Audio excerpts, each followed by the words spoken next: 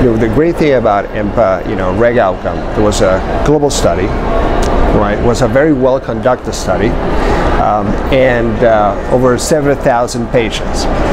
And as a result, right, not only we have great primary data, but there was an opportunity to go back and keep learning from that data. So one of the two analyses that we're presenting here at ADA are focused on big unmet needs, and that is chronic kidney disease and heart failure. So let me tell you about the first of the studies, right?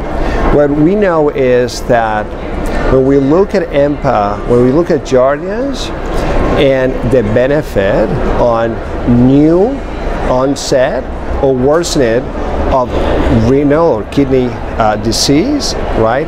The effects were independent of cardiovascular risk at baselines, right? In other words, when we're talking about A1C, when we're talking about lipids, right? When we're talking about blood pressure, independent that those risks were controlled or not, the effect of Jardiance on chronic kidney disease was consistent, was positive.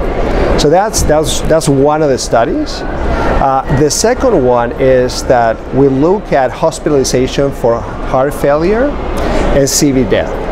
And at baseline, we really took a look at the different risk that the patient would have, from a low risk to high risk, and whether the effect was consistent, right, for each of those patients and across the continuum. And we observed, fortunately, that the effect of Jardiance was consistent across, whether you're low risk or you're high risk. The effect on the positive effect of reducing the risk of hospitalization for heart failure and CV death was consistent. Now, you would think, why is this important? Renal disease, right? It's a big unmet need, and 15% of the U.S. population have renal disease, and the #1 reason of renal failure.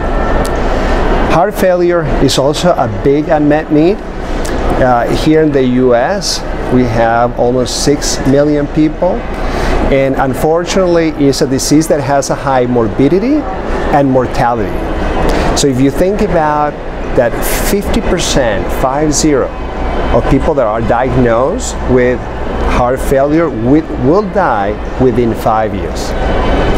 So as you can imagine, it's a big unmet need, and in a way, it's very reassuring because, as you know, this is, as I clarified before, this was sub-study, post-hoc studies after EMPA-REG results. But in a way, they're very reassuring, very informative, because we are doing the CV outcome studies for heart failure, right, and also for kidney, right, the EMPA program and the EMPA kidney program. So in a way, this is something really relevant for the medical audience.